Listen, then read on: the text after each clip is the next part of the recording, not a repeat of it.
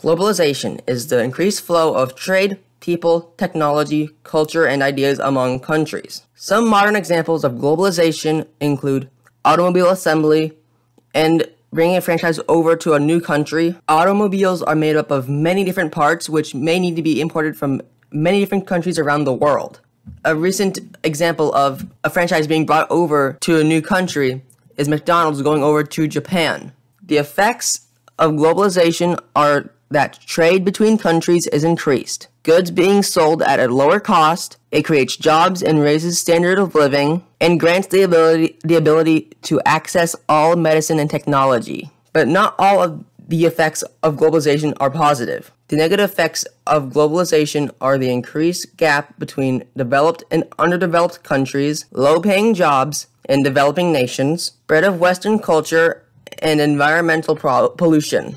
But globalization mainly helps underdeveloped countries to deal with the rest of the world, increase their economic growth, solving their poverty problems in their country. But globalization also has a big impact on developed countries as well. In developed countries, businesses have to adapt to different strategies based on new trends that try to balance the rights and interests of both the individual and the community as a whole. Now to show you how globalization affects our daily lives, I will tell you just how many countries help to make a Land Rover in the United Kingdom. The parts that the UK already has to make the Land Rover include seat assembly, floor console, door trim panel, exhaust cold end, engine cooling, turbocharger,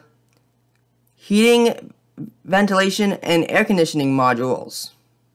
But the UK imports the power steering system, fuel injector, engine block, and torque converter from Germany. The coolant hoses and body control module come from the Czech Republic.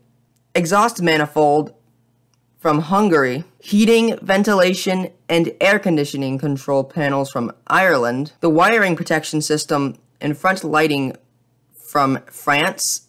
And finally, shock absorbers and struts from Poland.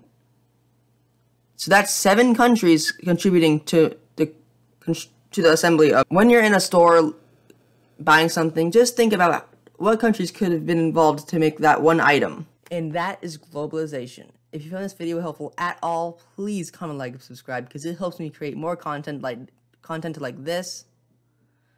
And this may be different from my usual content because this was a school project. And I will see you guys in the next video.